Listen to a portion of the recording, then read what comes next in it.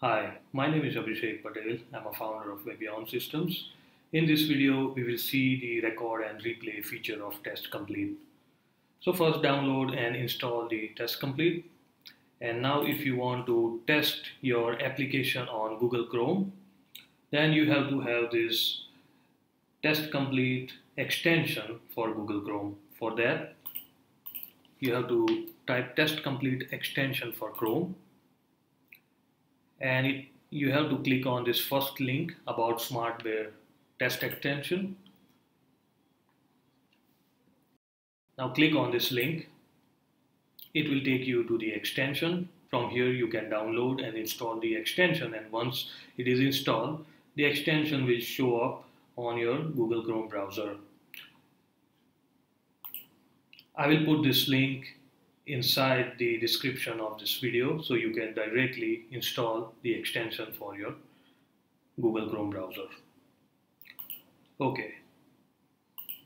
As a part of automated testing, I'm going to use the internet.herokuapp.com as a tested app, and I'm going to automate these actions, that is clicking on add and remove element link, and here I'm going to click on add element button and verify that delete button appears on the screen. First, I'm going to create the project. For that, click on this file menu, new, and new project, and give the appropriate name for your project. Here I'm going to give Heroku app. And this is the project location. You can change it as per your need. I'm going to keep it as a default. And here you can select the scripting language for your project. Since I'm familiar with JavaScript, I'm going to select JavaScript. And these are the optional options that we will look in the future videos. That's it, and now click on the finish. TestComplete will create this project structure. This is the name of the project, Heroku app. Inside this collection named as project suite, which is the project suite is the collection of all the projects. Since I have one project, it has only one project called Heroku app. Inside the project, I have these couple of folders. One is keyword test and the second is script. Inside the keyword test, we will have the collection of all the keyword tests, and inside the script folder, we will have the collection of all the scripts associated to the automated testing. So now first, let me rename this test1 to the appropriate name of the test. Here I'm going to write add and remove element. Double click on it, and on the right side, this is the IDE or integrated development environment where all the user actions are recorded. So either you can record it by clicking on the record new test, or by clicking on the append to the test, or you can even manually add the steps here. So the first step I want is to run the Google Chrome browser and navigate to my tested application. I am going to do it manually. So for that, you have to click on this web, and here there is the one operation called run browser. I'm going to drag and put it here. And now, as I want to test my application on Chrome, I'm going to select Chrome, next, and the URL for my tested application, that is this one. So I'm going to copy, open the TestComplete and paste it here and finish. So this step is going to open the Google Chrome browser and navigate to the Internet Heroku app. Further, I can either add these steps manually, or I can record all these steps. Let's record all these steps. For that, I'm going to click on append to the test, since I want to add the user actions inside this test. Click on it and it will ask where I want to add the steps. So I would say to the end or to the current position. I would select the to the current position. And as you can see here, test complete recording, this is the dialog box where it shows the progress of recording. So recording is started now. This is the pause button, stop button and add checkpoint. Now let's click on this add remove element button or URL. Click on add element button. Now I want to assert that delete button appeared on the screen. For that, I'm going to click on add check button. It will open this window, checkpoint wizard, and here I have to select this object property. Most of the time you are going to work with the object property. We will see the further properties in the next video. Click on the object property. Now click on this little target like symbol, click and drag it and drop on this delete button. It will open this checkpoint wizard again.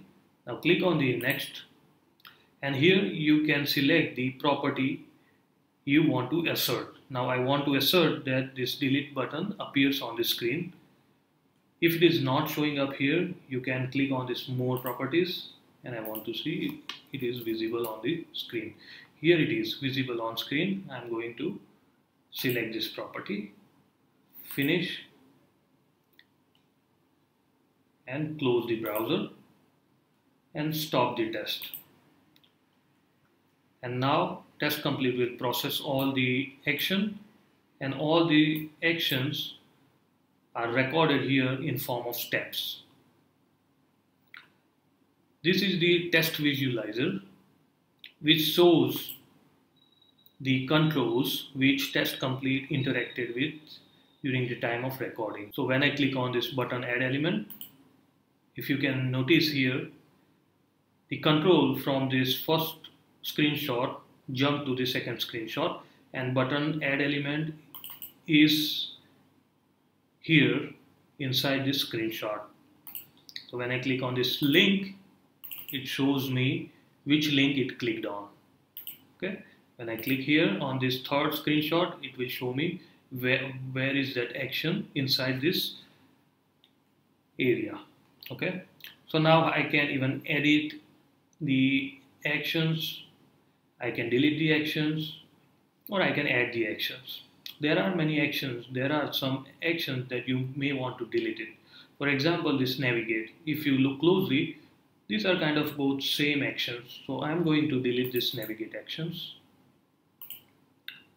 And if you see all this like link, button, add element, these are the objects. So when I right click and go to this option, show object in name mapping editor, it will show me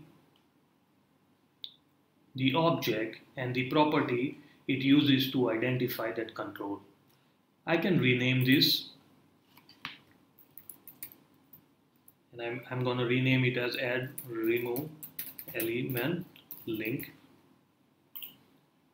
and it will ask the name mapping item alias dot dot dot was renamed, but this name is used in the keyword test. Do you want test complete to correct the keyword test? And if I click on yes, and if I go back to this test, and as you can see the link is now changed to add remove element link. I'm going to create the video just dedicated to this name mapping feature of test complete, so do not worry about it at the moment, but just keep in mind that you can change the name of this object just by right click and going to the name mapping editor and change it here, and it will show up or reflect it inside your test. Okay, now let's run this test. In order to run this test, all I have to do is right click it and run add and remove element test. And as you can see, it opened the Chrome browser. Now as per the test, it should navigate to the tested URL. And it did navigate it. Now it should click on the add remove elements link. add element button, and it performed the assertion and our test got passed. Okay. So TestComplete has this feature where it generates this log file and it has the steps which perform during the testing. So first is Google Chrome was launched, navigated to this URL, the window was clicked with left button, expected and actual value, and all other steps. So here visible on screen equals to true. So delete button was visible on screen, it is equal to true. Okay, that's it in this video. So we will see the further features of TestComplete in the future videos. So if you need a software testing consultation or software testing training, then visit to our company's URL, that is www.webionsystems.com, and on the home page click on this contact us button, which will take you to the contact us section of the website. Now here either you can write us at contact@webionsystems.com, or you can call us at this number if you are from India, or at this number if you are from United States or the Canada. Thank you.